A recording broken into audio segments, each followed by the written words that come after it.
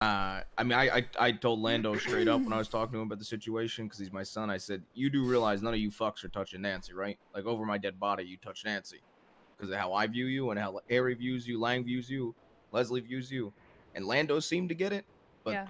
there's no Lan- way Kane will get that." well, he's now tweeting, "I will get what I want" in all caps. So Yeah, I mean, Probably listen, talking about something else. surely. listen, you don't have to worry about Kane touching you. He will die and he will lose everything if he tried, and he knows that. It's very apparent.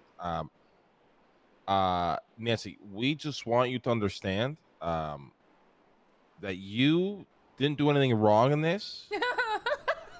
You, out of everybody else, when me and Harry talked to you in that cabin, you were instant on what your intentions were and what side you're on.